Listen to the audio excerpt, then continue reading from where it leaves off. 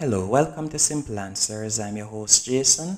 In this video, I'll be showing you how to turn off or disable device protection on Android or Samsung phone, or how to turn off McAfee on Samsung or Android phone. First, you're going to need to go into settings, then you're going to scroll down and you're going to tap on battery and device care.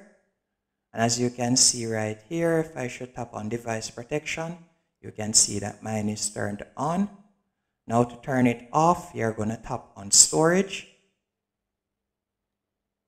Then you're going to tap on the three dots in the top right hand corner. And you're going to tap on advanced. Then you're going to tap on all, and then you're going to tap on other apps. Then you're going to tap on the three dots in the top right hand corner again. And you're going to tap on show system apps. Then you're going to tap on the search icon right beside the three dots in the top right hand corner. And right there you're going to type in device. And you'll see device security. You're going to tap on that. And once device security has come up, you're going to tap on clear data in the bottom left hand corner. Then tap on OK.